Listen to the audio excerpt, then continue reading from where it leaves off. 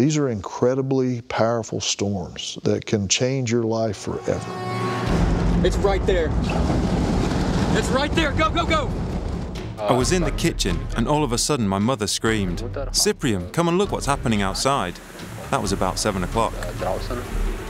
When we saw the people on the beach, we noticed injuries to heads, hands, shoulders, all over the body of the people that were hurt by those hailstones.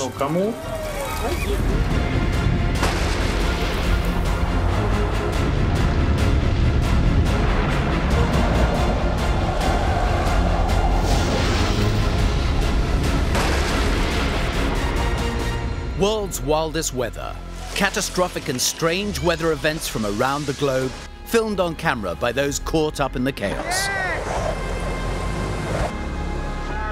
Expert meteorologists explain the causes behind the events and show us why our weather is becoming so challenging and life-threatening. Our weather patterns are becoming so much more erratic and unpredictable. Springtime in Germany should be a gentle time as the sun begins to shine and the flora starts to grow. At the end of May 2016, southern Germany was experiencing a very different type of spring. The water arrived in just a few minutes. Everyone saw the water. It was really hard and fast, and no one could do anything about it. Man kann dagegen nichts machen.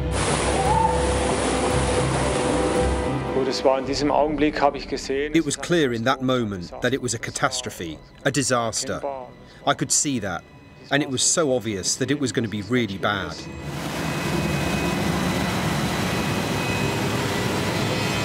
The rains were relentless. The rivers swelled, and then came the flash flooding, which led to a devastating event in Brownsbach.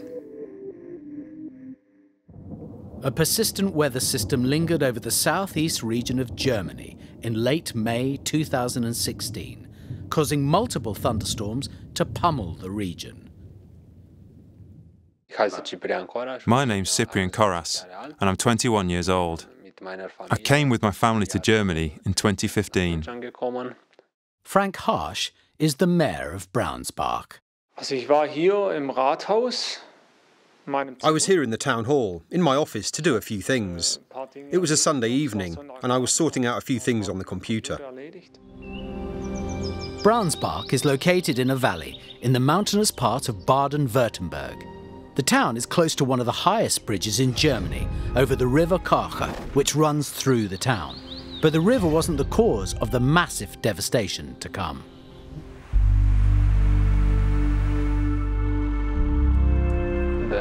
On the 29th of May, it was sunny all day long. I had studied and stayed at home all day. People were outside enjoying the sunshine.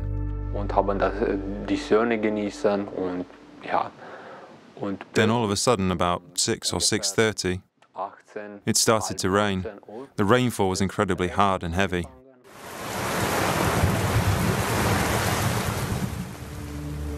Now let's talk numbers here. The amount of rainfall over 24 hours was around 122 millimetres.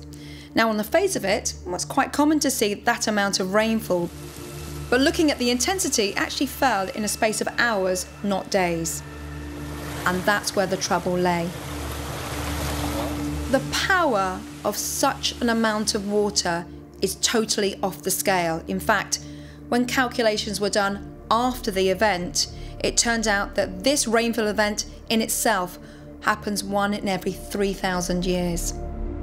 My grandmother lived close to here in Brownsbach. She called us and said the water was rising in her village, which is an even smaller place than here. And she wanted to know if the water was affecting us too. There are many small streams in the area running off the hillside. These are normally gentle trickles, but the intense rainfall was turning them into a raging torrent, threatening to deluge the area. And some of these intense thunderstorms rained over the mountainous area of southern Germany. 48 separate landslides were calculated, and in its wake lay the town of Brownsbach. I was in the kitchen, and all of a sudden my mother screamed, "Cyprian, come and look what's happening outside." That was about 7 o'clock.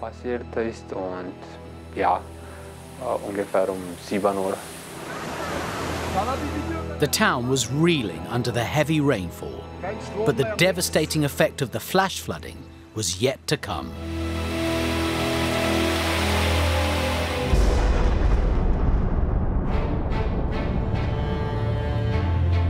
Hurricane season in the United States rips into the coastal regions of the Gulf of Mexico from June to November. 2005 will go down in history as a record-breaking hurricane season,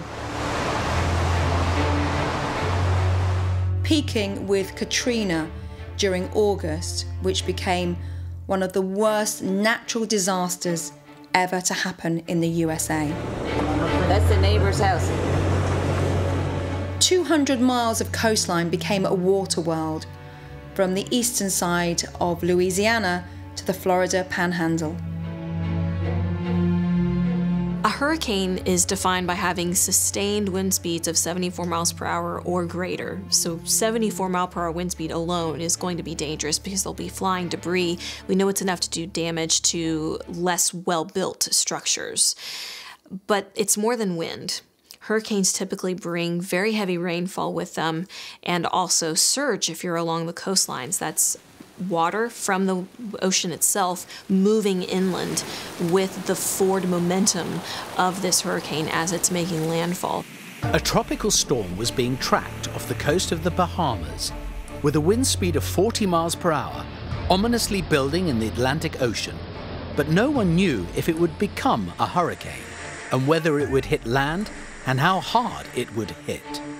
The early life of Katrina was very uncertain. As it ambled towards the Bahamas, the sea surface temperatures were around 27 degrees Celsius. Now, hurricanes are fueled by very warm seas, and this was one of the key elements that allowed Katrina to intensify over the next few days. As it gained momentum and increased to a Cat 1 hurricane, Katrina pushed towards the coast, accelerating up to a Cat 5 hurricane.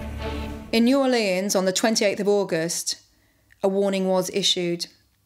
Devastating damage expected, and with that, 80% of the population left the city. That was over 1 million people. But the 20% who decided to stay, well, the results were inevitable. New Orleans is surrounded by water on practically all sides by the huge Mississippi River, Lake Pontchartrain, and the Gulf of Mexico. The city was supposedly protected by large levees which kept back the flow of the Mississippi. But it was known for many years that these were inadequate in the face of a large storm front. As the warnings rang out, people knew that they needed to get away from this disaster waiting to happen. Hurricane Katrina made impact along the United States Gulf Coast, impacting Louisiana, Mississippi directly. Oh man, I do not want to see what New Orleans looks like right now. But it carried with it a Category 5 type storm surge.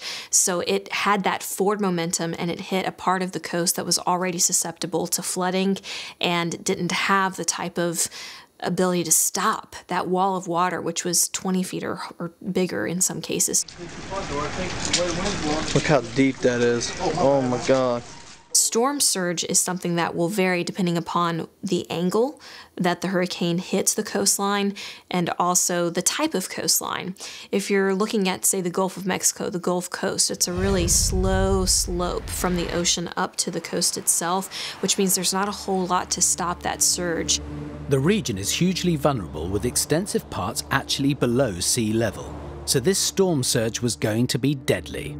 In the Gulf Coast of the United States, there used to be a lot of mangrove forests, and those mangroves, those trees, would help to serve as a spongy catch for some of the surge that would come in, but development over decades has cut down a lot of those mangroves, so now you have very vulnerable coastline without the root systems in place in the swampy areas to catch, to serve as that sponge. The city of New Orleans had been ordered to evacuate with just 60 hours' notice. Over 1 million people were in the path of Hurricane Katrina. No doubt the wind and the rain brought a huge amount of damage to the area, particularly the rainfall as Katrina made landfall and tracked northeastwards across the states. When this massive weather phenomenon finally hit land, the consequences were catastrophic. But it was the record storm surge where many lives were lost.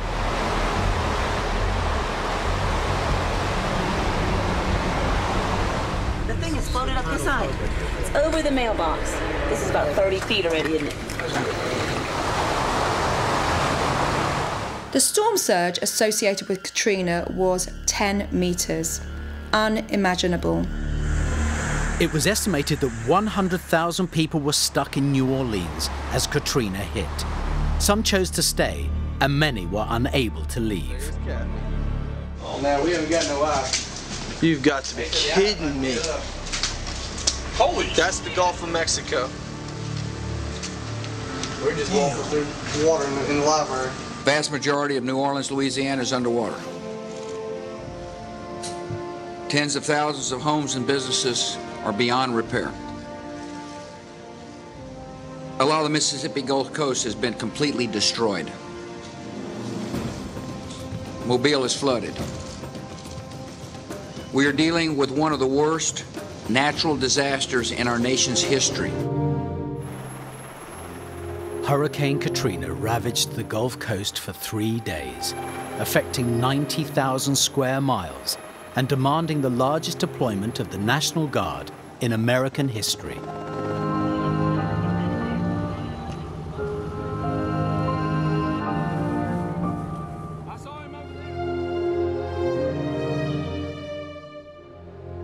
New Orleans was always going to be at risk from flooding. It's surrounded by water, and even though some of the city is above sea level, the average elevation is 6 feet below sea level. Mayday, mayday! Mayday, mayday! Coast Guard, Coast Guard! Anybody picking this up? Nearly 1,500 people died in the tragedy, and in New Orleans, the majority of those who perished were over 70 years old. There was a tragic loss of life. The region was totally obliterated. There was $108 billion worth of damage, with over 1 million homes wrecked. The force of the devastation was unimaginable. On a scale of hurricanes, Katrina was absolutely huge. And up to the point of August 2005, it was the 4th most intense hurricane ever to hit the shores of the USA. The evacuation of over 480,000 people from New Orleans in less than a few hours was impossible. And as Katrina swept in, it became the costliest disaster in US history.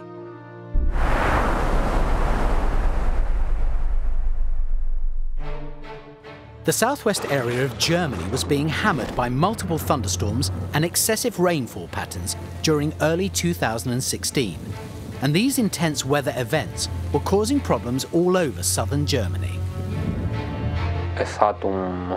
It started to rain at 6:30 in the evening, and by 8 o'clock, the flood had arrived.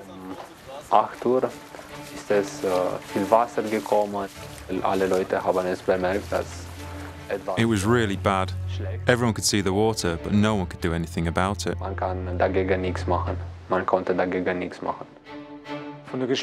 Everything happened very fast, practically in a matter of a few moments. Of course, it all started with the rain, then later on the flood came suddenly. Then came the mud, all like dirty water, and then came the cars and the rubble. The whole thing happened within, I'd say, between an hour and a half. The flood happened very fast.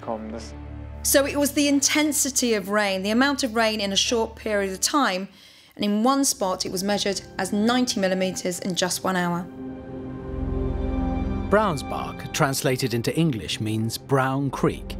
The usually gentle stream surrounding the town were now at breaking point. There was no warning and no information to alert us of this, to warn us what might be about to happen. It was completely unexpected.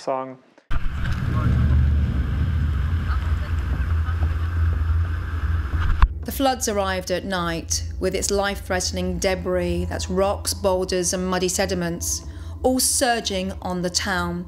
It was chaotic and it was destructive.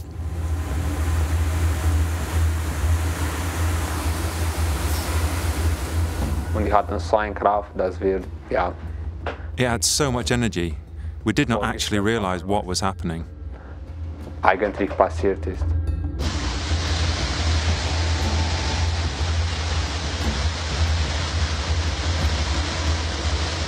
In the floodwaters, we could see trees, cars, boulders. Alle Sachen mögliche. We were really unsure if people were safe, but we couldn't see anyone in the floodwater.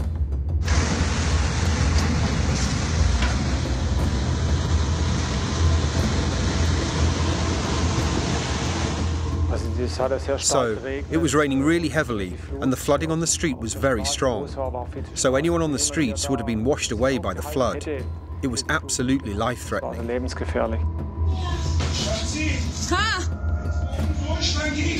Nein! My parents were very afraid, and me too. But what can you do if such a natural disaster arrives? My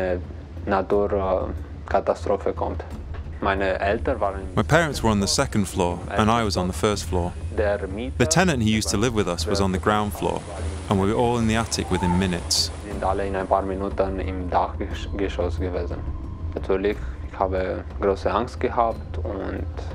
Of course I was scared, and you feel like you're completely paralyzed, because there is absolutely nothing you can do at that moment, except just wait.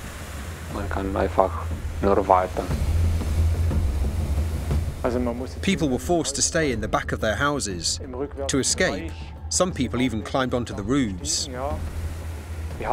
We had one case where a man was in his car. He was trapped in his car. The floodwater took him away and spat him out again, as you would say, 3 kilometers downstream. A lot of calculations have been done, and it's been worked out that in some places the water in the rubble which was left was 5 to 8 meters high.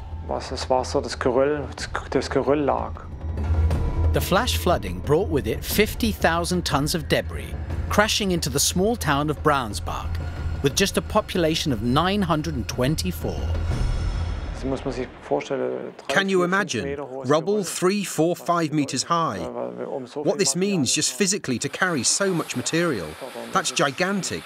A gigantic amount of rocks, boulders. That's unbelievable, unimaginable. And apart from that, of course, it's been estimated that 180 litres of water per square metre flowed. It's an enormous amount of water. So, first of all, we have to say that there have been no deaths to report, and this is the most important thing.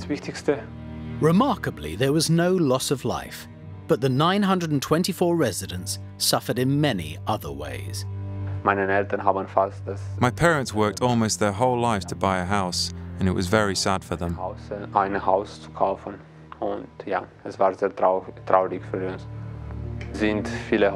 Many houses were completely demolished, and in many cases the insurance didn't cover all the damage. Hat die Versicherung nicht alle Schaden übernommen. Und ja, meiner Meinung nach ist das. I think this is very sad, especially for the older people who can no longer live in their own homes. Eigenen Haus wohnen können und ja. There was damage in the private sector, but also in the public sector. The infrastructure such as roads and the sports centre and the town hall. But the damage in total, as it stands today, about 80 million euros. Well, the actual disaster cleaning up phase, so the days after the catastrophe and the removal of all the rubbish and debris, took about, I'd say, 3 months. And everything after is classed as reconstruction, and that is up to 5 years. We have to say clearly it was a catastrophe, and we have managed the catastrophe here. We did incredibly well, all of us together. I've never seen anything like it with my own eyes, and I never want to see it again if possible. Life-changing events can happen in the blink of an eye, without any warning, and the damage and aftermath can last for years. The USA has an extensive history of tornadoes. The destruction they can cause is legendary, and the El Reno tornado was on an unprecedented scale. You may have watched The Wizard of Oz, where there's a tornado in the story, but these things are real, and they kill people. It's right there. It's right there. Go, go, go. It was a big tornado, multi-vortices, F3. Oh, look at that. We realized we were in serious danger when everything around us was completely black. The rain was blinding and there was debris flying around us and hitting our car. We weren't sure we were going to make it out alive. El Reno, which is in Oklahoma, it's west of Oklahoma City. So again, we're back into this geographically targeted area for tornadoes. The El Reno tornado happened on a day that there was already other thunderstorms going on, and it was after a couple of days of really tough severe weather and other tornadoes that were battering parts of the plains. So this is day 3 of a rough round of severe weather. Significant tornado here now coming into downtown Oklahoma City, and we're talking about just about 2 miles now. You really don't know exactly where they're going to hit or when or anything like that, but when the conditions are ripe for a big tornado, you just feel it in the air. I mean, you can feel the humidity and the stickiness of the atmosphere, and you can just feel it. You just know that something's coming. 11 days earlier, the town of Moore had suffered major damage from an EF5 tornado. 24 people had died, and the region seemed ripe for the formation of another huge tornado. But now you're on day 3 and you get all these subtle little boundaries, these subtle differences between wind shifts that happen at the ground left over from the previous day's dead thunderstorms. So now you get these other little subtle boundaries that can serve as trigger points. It's almost like you're recycling the same moisture and the same mess over and over again each day. Greg Winters, superintendent of the Canadian Valley Tech Center, had hundreds of students in his charge. Tornadoes in Oklahoma are very commonplace, and that's unfortunate. I mean, that's just what we live with. We live with tornadoes, and that's just kind of part of it, and you do get a little bit desensitized. When we have tornadoes coming through, we have our TV stations have helicopters flying in the air, live shots, live shots of tornadoes. It's almost like we watch tornado coverage in the spring of the year in Oklahoma like we watch athletic events.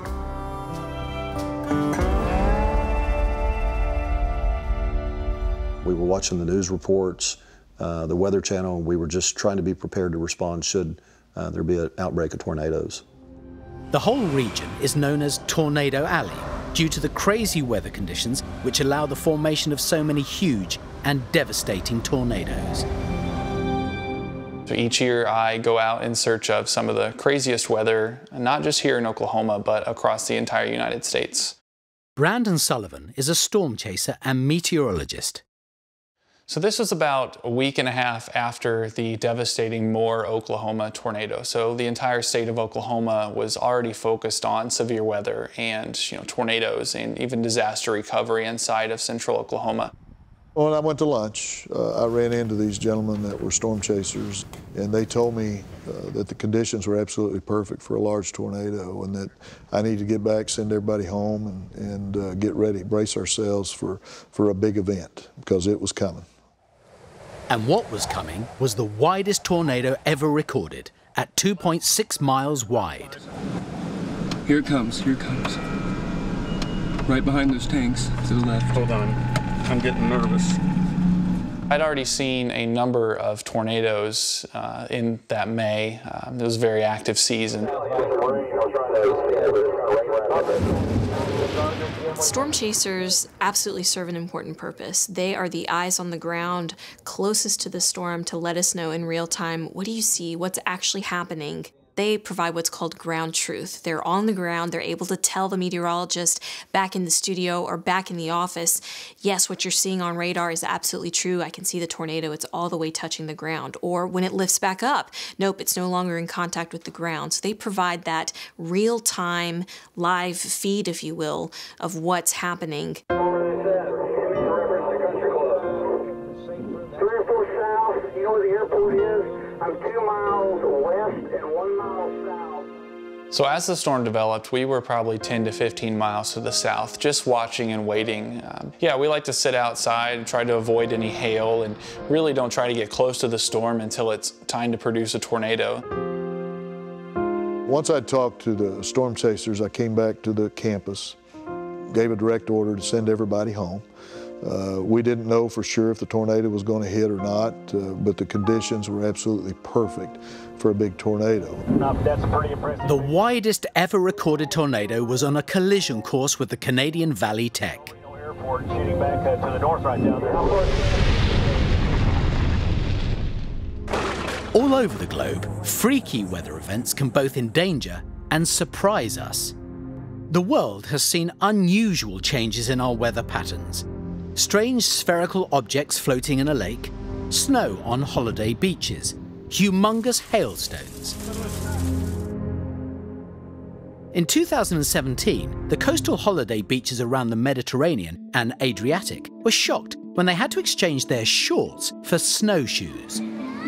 Luca Colonna was intrigued to see it snowing in Porto Cesario, Italy. The typical weather conditions for the region are very mild and not very cold throughout the year. We are not used to seeing snow. It very rarely snows for us. It was an extraordinary event. It's hard to compute snow on a beach and so far south as well. As a meteorologist, think, how did that happen? And as a local, I'm sure they were amazed. One day we woke up surprised by all the snow. It had snowed during the night. It kept snowing consistently for the following few days, something we are not used to. So we were surprised and amazed.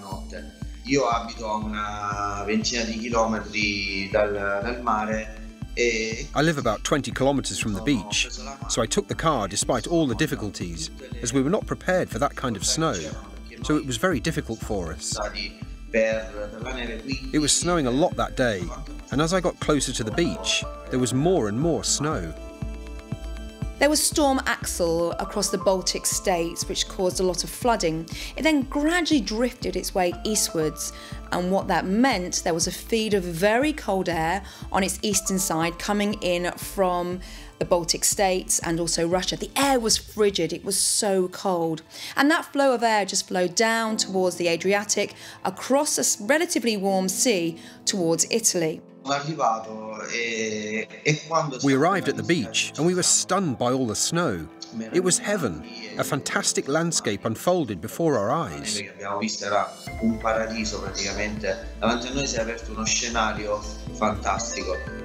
So the air was really, really cold, and it picked up moisture from the warm sea of the Adriatic. And then something called the sea snow effect happened, where the moisture rose into the air, and because the air was sub-zero, you didn't see raindrops, you saw snowflakes, and that snow was dumped on the coastline. It made me and the other people on the beach very emotional, because it was a very unusual sight. It felt like being in heaven. I'm sure local people in Spain were going, oh my goodness, snow in Italy, we'll never see that. Well, cue a week later. In Torrevieja, Spain, Xavi Lassalle found himself equally shocked by the sight of snow. I just woke up and suddenly I looked through the window, I saw the snow. I said, oh my God, that's incredible. I need to take my camera and go downstairs and go to the beach because it is very rare. By then, there was a little low across Italy, so the steering flow was coming in from the northeast. The wind picked up some strength, blew across the Mediterranean Sea. It's the same process again, snow formed, and this time the locals in Spain saw it on their beaches. This part of Spain is very, very dry. It almost don't rain, and everything is, we don't have much vegetation or trees. So it was a little bit like a desert, but with snow, which was even more strange. It was a little bit like a dream, you know. I wonder if this will happen again, but maybe not in my lifetime, you know. The weirdest weather can make a brief appearance and disappear as fast as it arrives, as Ken Scott found on his walks around Lake Michigan.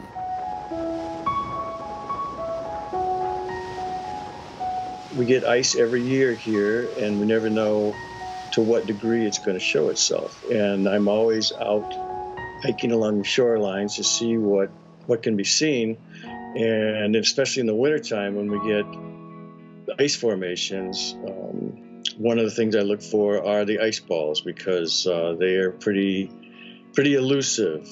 Nature is always in a process of movement, moving along, and with ice that happens as well. So the ice sheet, which basically covered much of the lake, occasionally breaks off with the action of waves. And then these blocks of ice get transported by the water towards the lake shore. But what happens in this process, there's a continual freezing and melting of these ice chunks as it moves with the water, and they become eroded. The couple times I've seen them, I've always assumed that I could go back and study them photographically further, and the next day I go back and they're gone. So I've learned that when I find them, I have to work them right then, because I don't know where they're going to go or where they're going to be next. So rather than having sort of discrete chunks of ice, so they become much more spherical. And with the continual freezing and melting, very soft, and these amazing boulders then land on the shoreline. So it really is a case of temperature in the air is below freezing, but because the water is fluid, it's above freezing actually in the water. That's where you get the action of freezing and refreezing. And once they hit the shoreline, all it takes is a temperature to go above freezing and they'll melt. I decided to climb into the water to see what these balls were like. I wanted to see how heavy they were, trying to figure out a little bit more about them. And it was interesting getting sloshed around with the balls. It wasn't as dangerous as it looks, because the balls are they're basically slush balls with an ice coating. And when I find the ice balls, I never know what to expect, and that's part of the fun of looking for them, is because you just never know what you're going to find. It's not just random ice balls in the United States or snow surges on our warm beaches that catch us by surprise. In July 2014, Russian Nikita Dudnik painfully found this out in sunny Siberia. When it all started, no one really understood what was happening. There was a strong wind, a gust of wind, and hail. At first it hit the water and the roofs. Not everyone understood what was happening.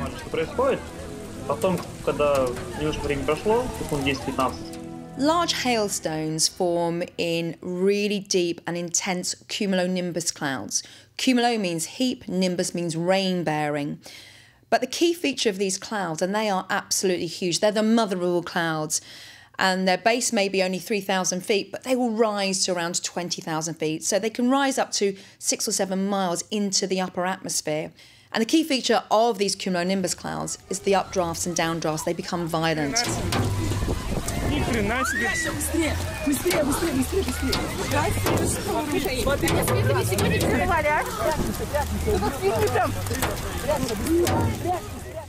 Usually, if it hails in autumn or spring, the hailstones are 3 to 5 centimetres across. Here, it was significantly bigger than usual, up to 7 centimetres in diameter. I hadn't ever seen this kind of thing before. There are lots of local processes that go on to create these huge clouds so quickly. But certainly at a beach during the summer where the currents really get going, the thermals, all it takes is the air to rise into the sky and eventually condensate. And within 10 minutes or so, these small clouds can be huge, overbearing clouds. And it doesn't take much for the processes to get to work within the cloud, and then bang, you've got yourself some giant hail.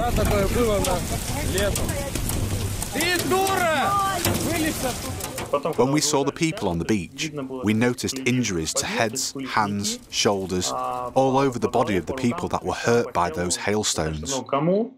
The time went so quick because of a bunch of emotions and scary feelings. It was the only time in my life that I've experienced that kind of natural phenomenon. It was unforgettable. It's going to stick in my memory for a long time.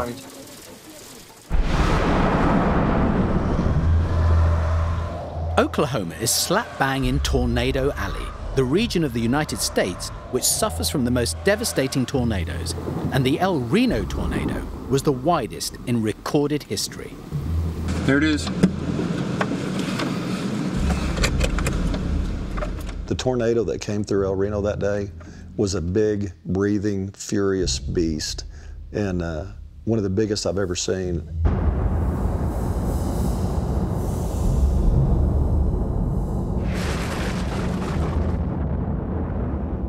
This tornado is like nothing I've ever seen before that or since. There it is. I can see it on the camera. It was incredibly powerful, unpredictable, and deadly. The lightning intensity with the thunderstorm was phenomenal. Lightning strikes almost constantly once the storm got going. The sky became dark really quick. We turn on the TV and we watch the guys in the helicopters, and they're giving live shots of a tornado that's on the ground now, south of El Reno. It's going to be just right on the east side of Fort Reno Road, just about a half south of Jensen. I'm at Jensen and Reformatory. And this beast was almost impossible to predict. Now, with most tornado outbreaks, they tend to track northeastwards across Tornado Alley. This one didn't. This one was complex and unpredictable. And it tracked southwards at least twice, catching so many people out. The big tornadoes usually move from southwest to northeast. This one was moving northwest to southeast.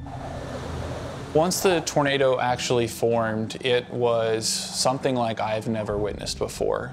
The tornado was morphing, one tornado, and then there'd be a couple tornadoes at once, and it would move left and then move right. It was awe-inspiring and something I'd never seen before, and quite frankly became mesmerized by it. So we're talking here supercell development, and it's the extra rotation which allows these secondary vortices to develop. And these are intense, localized areas of low pressure, almost like a vacuum, which sucks everything from around and sprays it up into the main cloud. So we've got lots of processes going on, and most of them are incredibly violent. And all it takes is extremes in temperature and also humidity, so the dry air clashing with the moist air, cold air clashing with the warm air, and you get something which is pretty much a perfect storm. I think a lot of people think that the wind, when it comes through and it's moving in your direction, that the wind is blowing from it, but it's actually pulling air in. It's actually drawing air from all around it, and it's just sucking it in and then spinning it up. And it's extremely loud. Yeah, it's a pretty terrifying, if you get too close, it's pretty spooky.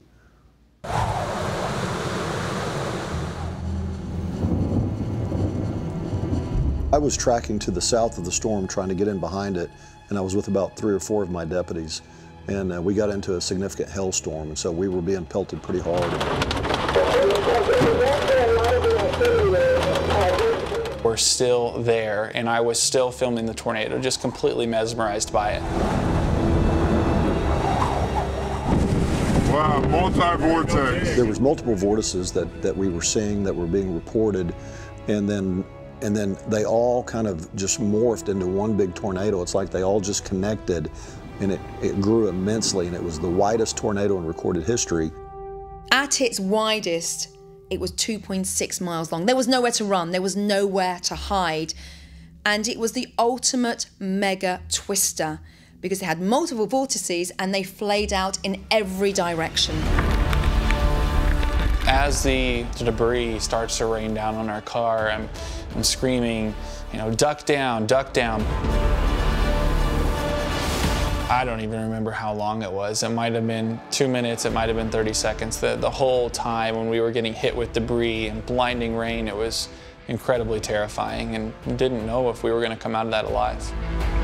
It's dangerous to be caught in a tornado, period. With the big ones, you have to be in a sheltered, secure place. Generally, a well-built structure, concrete's best.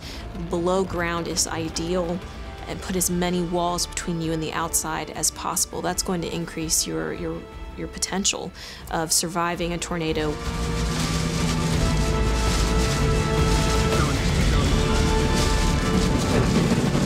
Get an adrenaline rush. It's kind of like being in a high-speed pursuit, knowing that it's very risky, but you know, fortunately there's people that sign up to do this. Chris and his fellow deputies were circling the tornado, tracking it, and trying to help anyone caught in its path of destruction, and Greg's college was going to be destroyed. I knew then that our school was in trouble, that we were right in the path of a very, very large EF3 tornado. It's right there, you see it?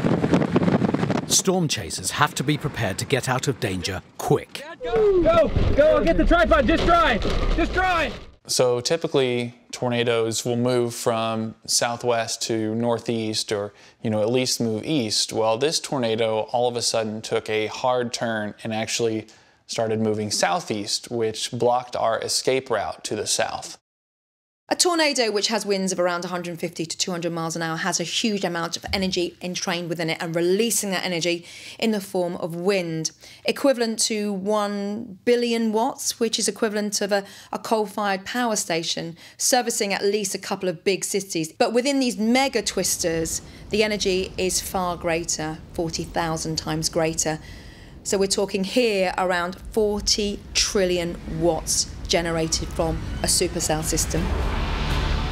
Yes, unfortunately, sometimes people make bad decisions, and they think that they've got time to maybe accelerate and they can get down a particular road before the tornado or the storm crosses, and sometimes they're not able to make it. And that's what happened in our county. We had several people that were in automobiles, and they miscalculated and they got caught up and ended up as victims. The unpredictability of this tornado was scary. Its vast howling energy took even experienced storm chasers by surprise. You okay? Yeah! You're fine. Don't move! Get down! Duck down! Duck down! Ow! Fred, if you don't go south, we're gonna die! The tornado switched path again, amazingly saving Brandon and his team from certain death.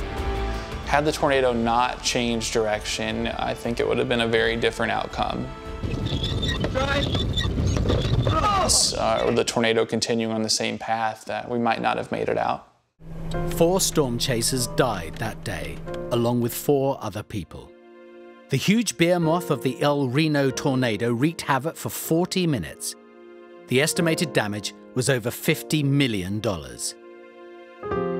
I was devastated. I just could not believe the extent of the damage that we had suffered.